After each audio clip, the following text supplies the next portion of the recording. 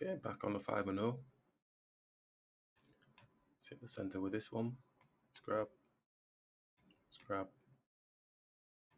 Let's bring the bishop out.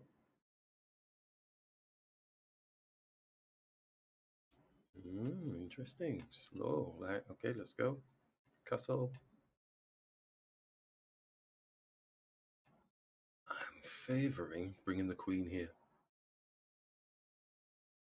Maybe to get it across. Maybe to get it across facing the king. Yeah. Facing the king. Obviously looking for, but he's not letting me have that. So his bishop's got this diagonal. His bishop's got that diagonal. So really we just come across just to attack the knight if they're asleep. Attacking the pawn if the rook disappears. So probably a little pawn move like this. Yep. So just swing the bishop in, attacking the higher piece. Gets rid of this pawn, so we can actually take, because we've got the diagonal through. It's not a checkmate though, because the knight is there. So we're going to have to hit the knight, but the bishop will take.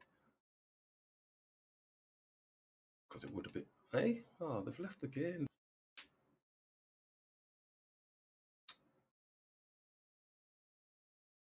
I don't have a clear way in on there. Let's just have a look at the analysis. Boom. +7. Ooh, ooh, ooh, ooh. Okay, maybe we did.